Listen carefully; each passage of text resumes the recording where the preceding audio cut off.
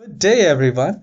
In this video, we are going to check the hard drive and the processor health, the performance of your laptop or a desktop which you're using. Just check if it's all good. No matter if you're using Windows 10 or Windows 11, because process remains same. Do a right click in the start icon and then click on Task Manager. And once the Task Manager is opened, I'll maximize it and I'll go to Performance. Now here in Performance, you will have CPU, memory, disk, Ethernet, Wi-Fi, and graphics.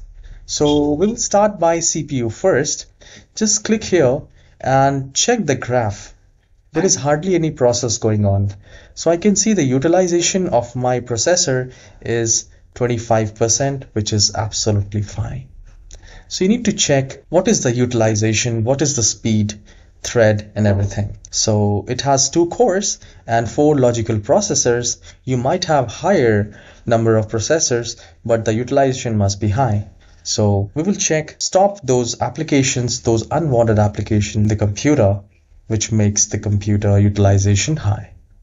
Go to the memory as well, see what is the use, how much is available, and if you see if it's pretty low, I would recommend increase the RAM if possible. And one of the most important part is the hard drive.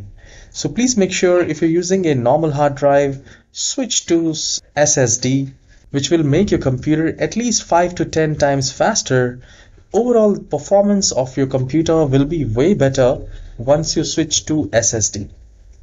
And even if you're using the SSD, check the graph. What is the utilization? It should not go to 100% or 90%.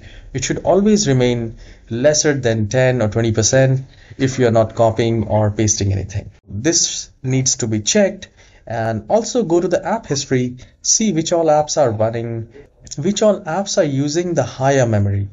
So if you see any application which takes a huge memory, any application which you do not use, you can uninstall it. I'll let you know how you can do that. Go to the startup menu, see which all applications are at the startup.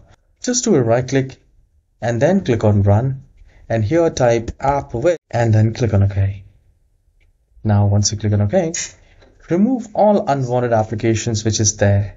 In this manner, the load will be lesser and the performance of your CPU will be better. If you see any unwanted application which is there in the computer, just uninstall it. One more thing which we can do on regular basis, on a monthly basis, type CMD and then run as an administrator.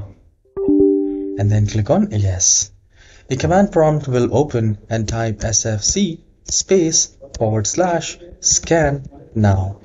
Now this is a wonderful feature of Windows through which you can scan your whole computer. If it has any bug, any problems, it will fix it right for you. And all these small things makes a better computer. If you have any issues, please let me know in the comment section. I'll try my best to fix it, and I'll see you in the next tutorial. Guys, please hit the like and subscribe. Have a wonderful day.